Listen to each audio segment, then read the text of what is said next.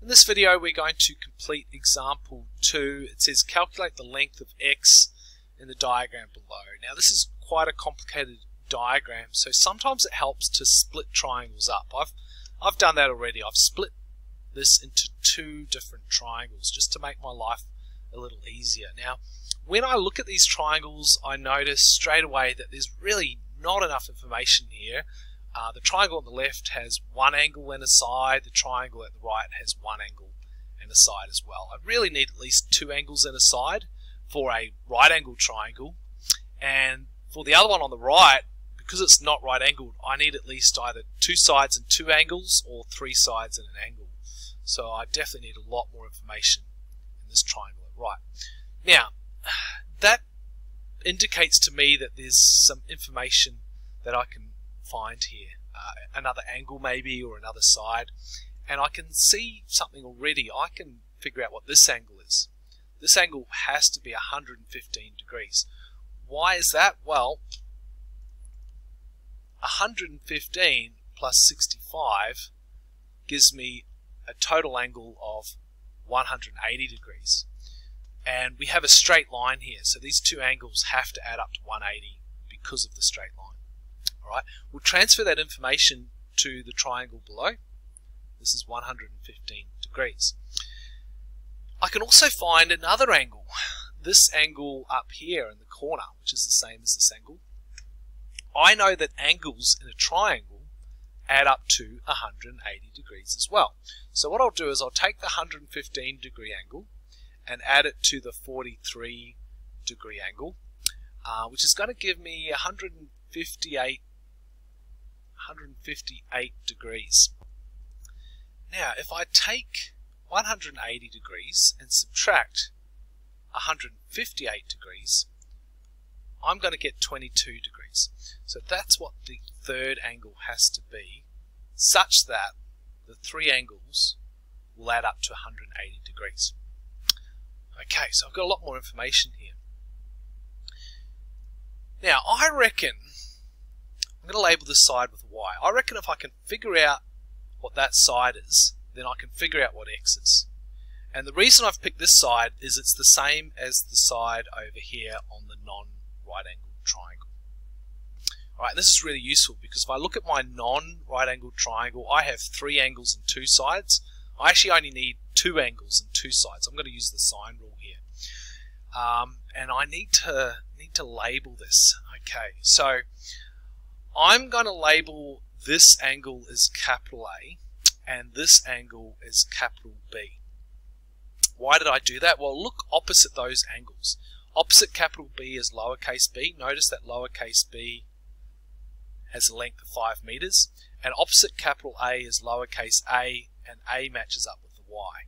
Alright, I didn't worry about the 115 degree angle because there was no side opposite it. So it wasn't really useful to me. So I'll label it as capital C anyway, and this is lowercase c, but we know that this is going to get cancelled. We're not going to use that. So let's use our formula. A over sine capital A equals B over sine capital B. Alright, now A is y, and capital A is my angle 43 degrees. B is my 5 meter length, and capital B is my 22 degree angle. Now, I want to figure out y, so I've got to get rid of sine 43. I'm going to multiply by that, which is the opposite of what they were doing, which is dividing, right? And then I'm going to times the right side by sine 43 as well. This is going to cancel sine 43 so that I can find out what y equals. Let's bring up our calculator. 5 divide sine 22 times sine 43 equals, and we get about 9.1. Now we don't like to round yet, we haven't found the final solution, but we'll leave the solution in the calculator. So it's about 9.1. I'll put little dots, that means it's approximately 9.1, not exact, and that's going to be in meters. Okay, so that means that y at the left is 9.1 meters, approximately 9.1 meters.